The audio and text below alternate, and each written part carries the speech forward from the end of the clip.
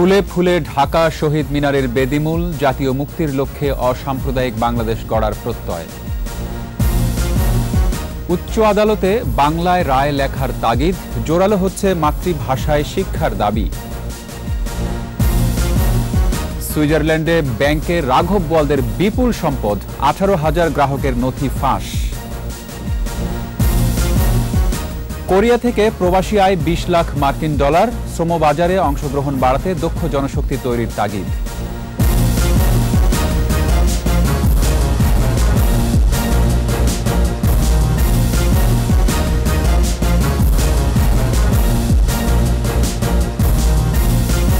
শুনছিলেন first security ইসলামী bank limited সংবাদ শিরোনাম। আমন্ত্রণ দুপুর 2টার 21-এর সংবাদে, সাথে আছি রক্তিম ত্রিপুরা। দর্শক, একুশে টেলিভিশনের সংবাদ একই সাথে সরাসরি দেখতে পাবেন আমাদের ফেসবুক পেজ www.facebook.com/ekushe24 অনলাইনে। মহান শহীদ দিবস ও আন্তর্জাতিক মাতৃভাষা দিবসে ভাষা শহীদদের শ্রদ্ধা জানিয়েছে সর্বস্তরের মানুষ। শ্রদ্ধার ফুলে ভরে ওঠে কেন্দ্রীয় শহীদ মিনারের বেদিমূল। রাজনৈতিক, সামাজিক, সাংস্কৃতিক ও বিভিন্ন পেশাজীবী সংগঠন ছাড়াও সব বয়সী মানুষ শ্রদ্ধা নিবেদন করে। জাতীয় মুক্তির লক্ষ্যে অসাম্প্রদায়িক চেতনায় অসাম্প্রদায়িক বাংলাদেশ গড়ার আহ্বান সকলের। প্রণব চক্রবর্তীর রিপোর্ট। পূব আকাশে ভোরের আলো ফোটার আগেই ফুলে ফুলে ভরে ওঠে কেন্দ্রীয় শহীদ মিনারের বেদিমূল। ভাষার জন্য যারা নিজেদের প্রাণ উৎসর্গ করেছেন তাদের উদ্দেশ্যে ভোরের শিশির মাড়িয়ে খালি পায়ে মানুষের পথ চলা। বেলা বাড়ার সাথে সাথে জাতির শ্রেষ্ঠ সন্তানদের স্মরণে কেন্দ্রীয় শহীদ মিনারমুখী প্রভাত ফেরি স্রোত। অন্যের ভাষার প্রতি শ্রদ্ধাশীল থাকা, এই মানবিক অসাম্প্রদায়িক মূল্যবোধ, সেটিও কিন্তু আমাদের এই মহান একুশ শিক্ষা দেয়। আন্তর্জাতিক মাতৃভাষা দিবস উপলক্ষে আজকে আমরা গর্বিত। বিভিন্ন সামাজিক ও সাংস্কৃতিক সংগঠন শ্রদ্ধার্ঘ্য নিবেদন করে ভাষা শহীদদের। আগামী প্রজন্ম যেন বেড়ে ওঠে বাংলা আর দেশের মমতায়, সে আশা পূর্বজদের। ওরা আক্ষেপ থেকে যাবে, আমি এখনো যাইনি, আমি কেন যাইনি, এটা আসলে কি ও বুঝবে। ভাষা শহীদদের জন্য আমরা ফুল দিতে এসেছি শহীদ মিনারে। শহীদদের শ্রদ্ধা জানাতে আমি ফুল দেওয়ার জন্য এখানে আসছি। এতদিন বইতে পড়েছিলাম, শহীদ মিনারকে দেখেছিলাম ছবিতে, কিন্তু এবার সরাসরি দেখে আমার খুবই ভালো লেগেছে। শহীদ মিনারে শ্রদ্ধা জানায় আওয়ামী লীগ, বিএনপি সহ বিভিন্ন রাজনৈতিক দল। এ সময় ভাষার মর্যাদা রক্ষার মাধ্যমে গণতন্ত্র অক্ষুণ্ণ রাখার আহ্বান জানান নেতারা। যারা দেশের বিরুদ্ধে ষড়যন্ত্র করছে, দেশ বিরোধী ষড়যন্ত্র করছে, দেশের উন্নয়ন অগ্রগতির বিরুদ্ধে ষড়যন্ত্র করছে, তাদের বিরুদ্ধে আমাদের প্রতিরোধ করতে হবে। 70 বছর আগে এই ভাষা আন্দোলনের যে মূল চেতনা ছিল, সেই চেতনা ছিল আমাদের স্বাধিকারের চেতনা। একটা সাম্যভিত্তিক, মানবিক, গণতান্ত্রিক রাষ্ট্র, সরকার, সমাজের স্বপ্ন দেখেছিলেন। 50 বছর পরেও সেই স্বপ্ন আমরা এখনো বাস্তবায়িত করতে পারিনি। বাংলা ভাষা আর বাঙালির এই টান অনুভব করেই আন্তর্জাতিক মাতৃভাষা দিবসে শহীদ মিনারে এসেছেন বিদেশিরাও। I really like to be here with all the students, all the Bangladeshi people. It's a good memory. And also learn about the history and the culture of Bangladesh. শুধু দেশেই নয়, সীমানা পেরিয়ে বিদেশেও বাংলা ভাষা ছড়িয়ে পড়বে সমানভাবে, সে আশা সকল বাংলা। 21 আমার চেতনার রঙে ভরা, 21 আমার হৃদয়ের স্বপ্নে গড়া। তাই আজকের দিনে সকল বাংলা ভাষাভাষীর একটি চাওয়া, শহীদদের স্মরণ করতে হবে মনে এবং মননে। প্রণব চক্রবর্তী, একুশে টেলিভিশন, কেন্দ্রীয় শহীদ মিনার, ঢাকা। আন্তর্জাতিক মাতৃভাষা দিবসে বিনম্র শ্রদ্ধায় ভাষা শহীদদের স্মরণ করছে জাতি। মহান ভাষা শহীদ দিবসের প্রথম প্রহরে রাষ্ট্রপতি ও প্রধানমন্ত্রীর পক্ষে শ্রদ্ধা জানান তাদের সামরিক সচিবরা। এরপর স্পিকার, 3 বাহিনী প্রধান, পুলিশ প্রধানের পাশাপাশি শ্রদ্ধা জানায় আওয়ামী লীগ, 14 দল ও অন্যান্য রাজনৈতিক সামাজিক সংগঠন। অখিল পোদ্দারের প্রতিবেদন। পাকিস্তানি দুঃশাসন ও শোষণের শৃঙ্খল ভেঙে বাঙালি জাতিসত্তা বিনির্মাণের প্রথম স্মারক শহীদ মিনার। বাঙালির অহংকার ও প্রেরণার প্রথম প্রহরে শহীদ বেদিতে শ্রদ্ধা জানান রাষ্ট্রপতি ও প্রধানমন্ত্রী। করোনা সতর্কতায় তাদের অনুপস্থিতিতে শ্রদ্ধা জানান সামরিক সচিবগণ।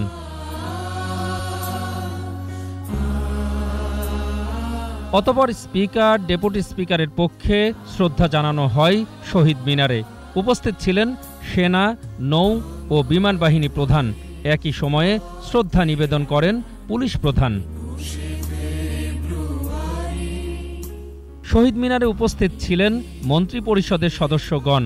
ক্ষমতাসীন আওয়ামী লীগ ছাড়াও 14 দলের পক্ষে শ্রদ্ধা নিবেদন করেন শীর্ষ নেতৃবৃন্দ।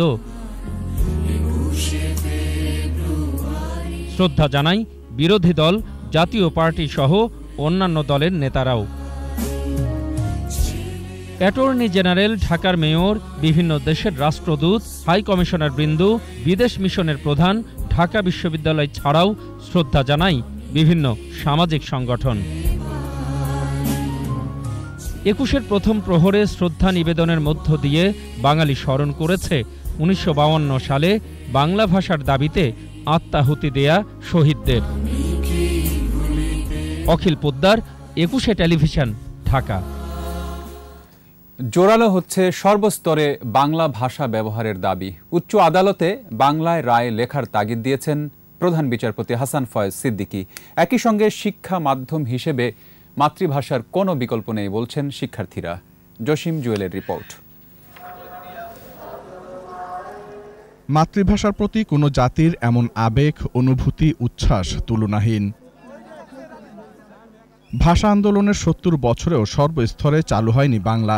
শহীদ মিনারে শ্রদ্ধা জানাতে আসা তরুণ প্রজন্ম বলছে, এখনও চাকরি পাওয়ার অন্যতম যোগ্যতা ইংরেজি হওয়ায় মর্যাদা পাচ্ছে না বাংলা ভাষা। রাষ্ট্রীয় যন্ত্র, তাদের অঙ্গীকার আসলে কতটুকু আছে? আমরা এখনো খুশি হই আমাদের ছেলে মেয়েরা যদি ইংরেজিতে কথা বলতে পারে। এই প্রাণের টানটা আছে দেখে সবাই এখানে চলে আসে। আজকে আমরা ভাষা শহীদদের জন্য আমরা ফুল দিতে এসেছি শহীদ মিনারে।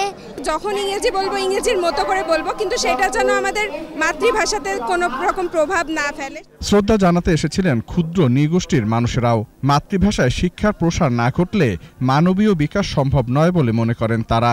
আমরা যেমন আদিবাসীরা বাংলা ভাষার প্রতি আমরা যেমন শ্রদ্ধাশীল, ঠিক তেমনি আমাদের ল্যাঙ্গুয়েজের, আমাদের ভাষার প্রতিও যেন আপনারা মেজরিটি যারা আছেন, মেন স্ট্রিমে যারা আছেন, আমাদের ভাষার প্রতি আপনারা শ্রদ্ধাশীল থাকবেন। এদিকে শ্রদ্ধা জানাতে এসে প্রধান বিচারপতি বলেন, সর্বোচ্চ আদালতে বাংলায় রায় লেখা শুরু হয়েছে। এর পরিপূর্ণ বাস্তবায়নে চালু হয়েছে আলাদা শাখা। সুপ্রিম কোর্টে জানেন আপনারা অনেক বিচারপতিবৃন্দই বাংলায় জাজমেন্ট লেখেন, এবং সাম্প্রতিককালে সবচেয়ে বড় যে জাজমেন্ট, যাবজ্জীবন মানে কতদিন খাটতে হবে, এটা বাংলায় অনুবাদ হয়ে গেছে। একটা আলাদা অনুবাদ সেকশন আমরা প্রতিষ্ঠা করেছি, এবং জাজমেন্টগুলো আস্তে আস্তে সব বাংলা হয়ে গেলে সব ঠিক হয়ে যাবে ইনশাআল্লাহ। আন্তর্জাতিক অঙ্গনে বাংলা ভাষাকে মেলে ধরতে বাংলা স্কুল প্রতিষ্ঠা ও গণমাধ্যমের জোরালো ভূমিকার দাবি জানান সাধারণ মানুষ। জসিম জুয়েল, 21 টেলিভিশন, ঢাকা। এবার অন্যান্য প্রসঙ্গ। ফাঁস হলো বিশ্বের স্বৈরশাসক থেকে শুরু করে রাঘব বোয়ালদের গোপন সম্পদের তথ্য। বিশ্বের অন্যতম বড় বেসরকারি ব্যাংক ক্রেডিট সুইসের বিপুল পরিমাণ নথি ফাঁস করেছে সংবাদ মাধ্যম নিউ ইয়র্ক টাইমস ও গার্ডিয়ান। প্রতিবেদন বলছে 18,000-এর বেশি গ্রাহকের অ্যাকাউন্টে জমা থাকা অর্থের পরিমাণ $100 বিলিয়ন বেশি। রিপোর্ট দুলি মল্লিকের। উন্মোচিত হলো বিশ্বের অন্যতম বড় বেসরকারি ব্যাংক ক্রেডিট সুইসে গোপনে সম্পদ জমানোর তথ্য। সুইস সিক্রেট নামে এই নথিতে 1940-এর দশক থেকে 2010-এর মধ্যে ক্রেডিট সুইসে খোলা 30,000-এরও বেশি গ্রাহকের মুখোশ উন্মোচিত হয়। এর মধ্যে রয়েছে স্বৈরশাসক, দুর্নীতিবাজ, গোয়েন্দা কর্মকর্তা, নিষেধাজ্ঞার কবলে থাকা ব্যবসায়ী, মানবাধিকার লঙ্ঘনকারী ও মানব পাচারকারী। স্বঘোষিত এক হুইসেল ব্লোয়ার জার্মান সংবাদ মাধ্যম সুইড ডয়েচেকে এসব নথি সরবরাহ করে। পরে বিশ্লেষণ শেষে 39টি দেশের 48টি সংবাদ মাধ্যম একযোগে এসব নথি ফাঁস করে। অনুসন্ধান বলছে, অ্যাকাউন্টের মালিকদের মধ্যে রয়েছেন জর্ডানের বাদশাহ দ্বিতীয় আবদুল্লাহ, মিশরের সাবেক স্বৈরশাসক হোসনি মুবারক, পাকিস্তানের আইএসআই-এর সাবেক প্রধান জেনারেল আখতার আব্দুর রহমান সহ আরও অন্তত 40 গোয়েন্দা কর্মকর্তার নাম। ভাটিকানের মালিকাধীন অ্যাকাউন্টের তথ্যও মিলেছে, যেখানে 35 কোটি ইউরো ব্যয় করা হয়েছে লন্ডনের সম্পত্তি কিনতে। শুধু তাই নয়, মারা গেছেন এমন মালিকদের শহীদের অ্যাকাউন্টও এখনও ওই ব্যাংকে চালু রয়েছে। গার্ডিয়ান জানায় 15 লাখ গ্রাহকের মধ্যে কেবল একটি অংশের তথ্যই এসেছে ফাঁস হওয়া নথিতে। গার্ডিয়ানের তথ্য মতে সুইস ব্যাংকের গোপনীয়তার নীতি ব্যবহার করে অনৈতিকভাবে অবৈধ সম্পদের সুরক্ষার তথ্যই প্রকাশিত হলো, যদিও অভিযোগ অস্বীকার করে ক্রেডিট সুইসের মুখপাত্র। দুলি মল্লিক, একুশে টেলিভিশন। দক্ষিণ কোরিয়ার অর্থনীতির চালিকা শক্তি শিল্প ও সেবা খাত, যেখানে কাজ করছেন বিশ্বের প্রায় 15 লাখ কর্মী, যার বেশিরভাগই চীনা নাগরিক। বাংলাদেশের 13তম প্রবাসী আয়ের উৎস কোরিয়াতে প্রায় 7,500 বাংলাদেশি রয়েছেন, যাদের মাধ্যমে দেশে বছরে আসছে প্রায় 20 কোটি মার্কিন ডলার। তবে সুযোগ রয়েছে আয় কয়েক গুণ বাড়ানোর। সাইফ ইসলাম দিলালের রিপোর্ট, জানাচ্ছেন আকবর সুমন। বিশ্বের 10তম শীর্ষ অর্থনীতির দেশ দক্ষিণ কোরিয়া, যার জিডিপির আকার $1.8 ট্রিলিয়ন, প্রায় 35,000 মার্কিন ডলারের মাথাপিছু আয়ের দেশটিতে জনসংখ্যা 5,15 লাখ। দক্ষিণ কোরিয়ার অর্থনীতি দিন দিন শক্তিশালী হচ্ছে প্রধানত দুটি খাতের উপর ভর করে, শিল্প ও সেবা, যার সাথে প্রযুক্তির উৎকর্ষতা দেশটির অর্থনীতিতে ও বৈশ্বিক বাণিজ্যকে করেছে সমৃদ্ধ। কোরিয়ার জিডিপিতে 58% বেশি সেবা এবং 38% ওপরে শিল্পের অবদান, 2.2% নিয়ে কৃষি তৃতীয় স্থানে।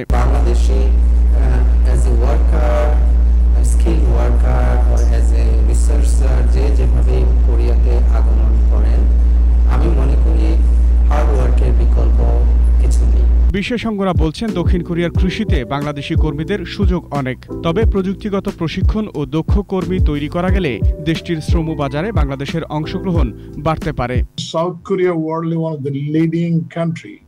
আইটির জন্য বলো, কম্পিউটার পার্সন এক্সপার্ট বলো,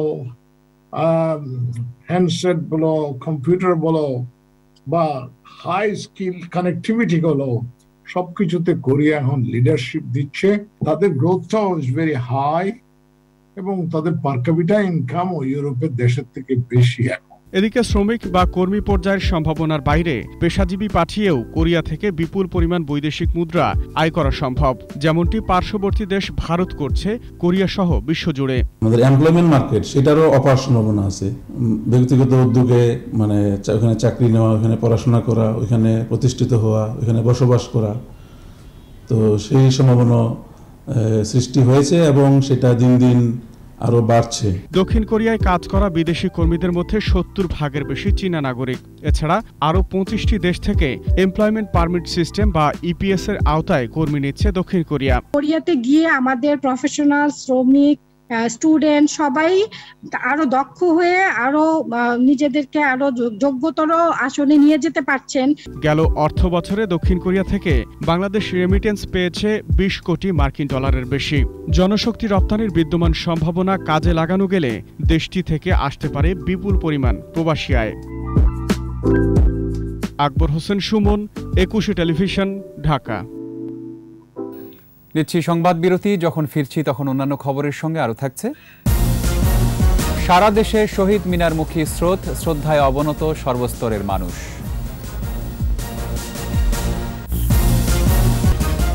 আমন্ত্রণ আবারও দুপুর 2টার 21 সংবাদে। মায়ের ভাষার মর্যাদা রক্ষার দাবিতে প্রাণ হারানো শহীদদের প্রতি শ্রদ্ধা জানিয়েছেন বাংলাদেশে নিযুক্ত বিভিন্ন দেশের কূটনৈতিক মিশনের প্রধানসহ কর্মকর্তারা। সকালে ফরেন সার্ভিস একাডেমিতে পররাষ্ট্র মন্ত্রণালয়ের উদ্যোগে নির্মিত অস্থায়ী শহীদ মিনারের বেদিতে ফুল দিয়ে শ্রদ্ধা জানান তারা। ইউরোপীয় ইউনিয়ন, যুক্তরাষ্ট্র, যুক্তরাজ্যসহ বিভিন্ন দেশের কূটনৈতিক মিশনের কর্মকর্তারা ফুল দিয়ে শ্রদ্ধা জানান। এরপর আলোচনায় যোগ দিয়ে বক্তারা বলেন, ভাষার জন্য খুব কম দেশের মানুষই জীবন উৎসর্গ করেছেন। এ সময় বিভিন্ন দেশের মাতৃভাষায় তাদের মনের ভাব প্রকাশ করেন তারা।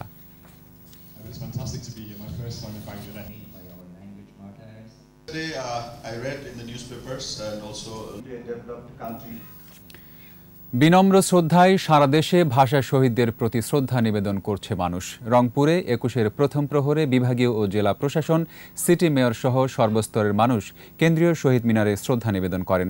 রাজশাহীতে শহীদ মিনারে ফুল দিয়ে শ্রদ্ধা জানান নানা শ্রেণী পেশার মানুষ।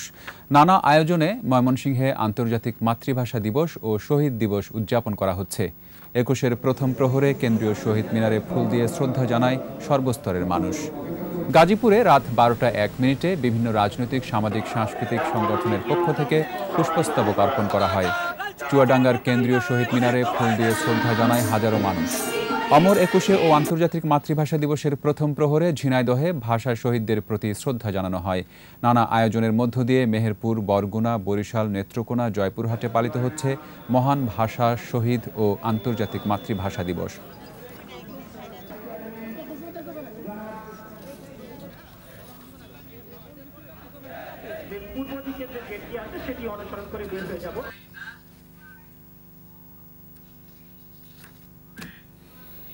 বিএসবি ক্যাম্ব্রিয়ান এডুকেশন গ্রুপ নিবেদিত ভাষার মাস।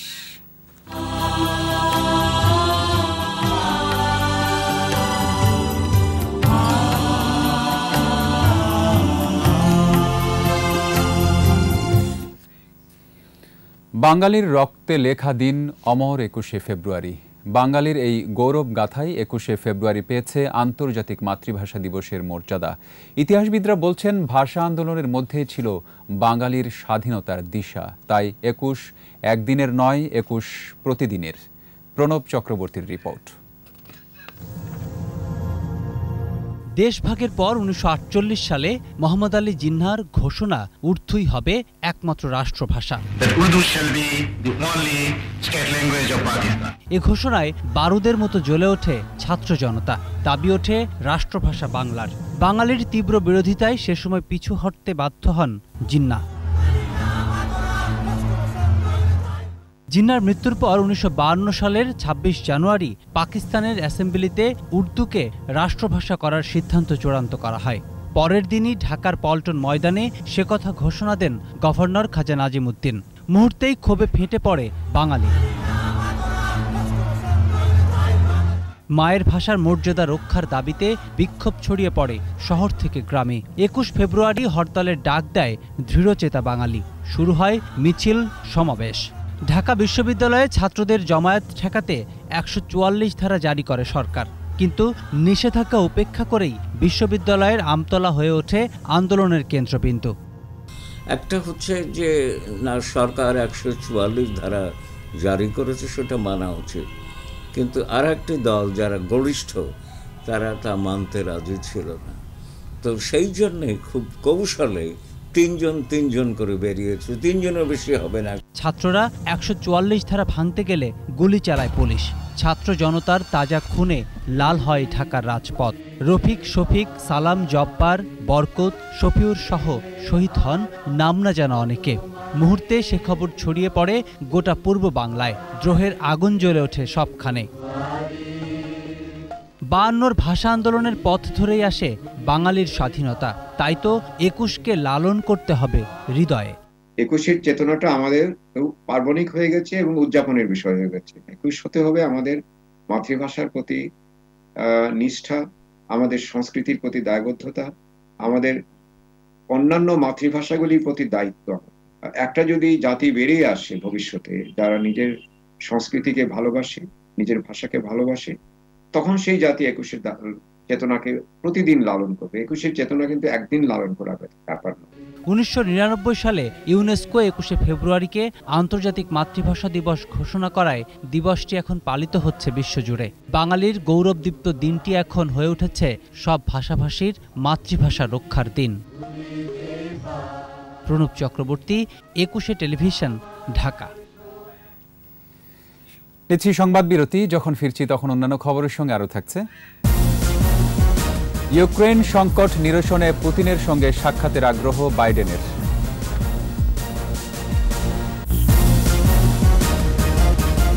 আমন্ত্রণ আবারও দুপুর 2টার 21-এর সংবাদে। ভাষা শহীদদের প্রতি শ্রদ্ধা জানিয়েছে 21শে টেলিভিশন পরিবার। প্রথম প্রহরে কেন্দ্রীয় শহীদ মিনারে ভাষা শহীদদের প্রতি ফুল দিয়ে বিনম্র শ্রদ্ধা জানায় 21-এর কর্মকর্তা কর্মচারীবৃন্দ। বাংলা ভাষা ব্যবহারে হীনমন্যতা না দেখিয়ে ভাষার প্রতি শ্রদ্ধাশীল হওয়ার আহ্বান জানানো হয়। পরিবর্তনে অঙ্গীকারবদ্ধ 21শে টেলিভিশন বাংলা ভাষাকে সর্বোচ্চ গুরুত্ব দেয়।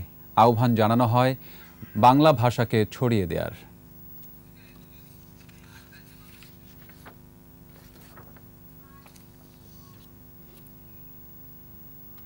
এরই সাথে শেষ করছি দুপুর 2টার 21 সংবাদ। যাবার আগে ফার্স্ট সিকিউরিটি ইসলামী ব্যাংক লিমিটেড সংবাদ শিরোনামগুলো আরও একবার। ফুলে ফুলে ঢাকা শহীদ মিনারের বেদিমূল, জাতীয় মুক্তির লক্ষ্যে অসাম্প্রদায়িক বাংলাদেশ গড়ার প্রত্যয়। উচ্চ আদালতে বাংলায় রায় লেখার তাগিদ, মাতৃভাষায় শিক্ষার দাবি। সুইজারল্যান্ডের ব্যাংকে রাঘব বোয়ালদের বিপুল সম্পদ, 18,000 গ্রাহকের নথি ফাঁস। কোরিয়া থেকে প্রবাসী আয় 20 লাখ মার্কিন ডলার, শ্রমবাজারে অংশগ্রহণ বাড়াতে দক্ষ জনশক্তি তৈরির তাগিদ।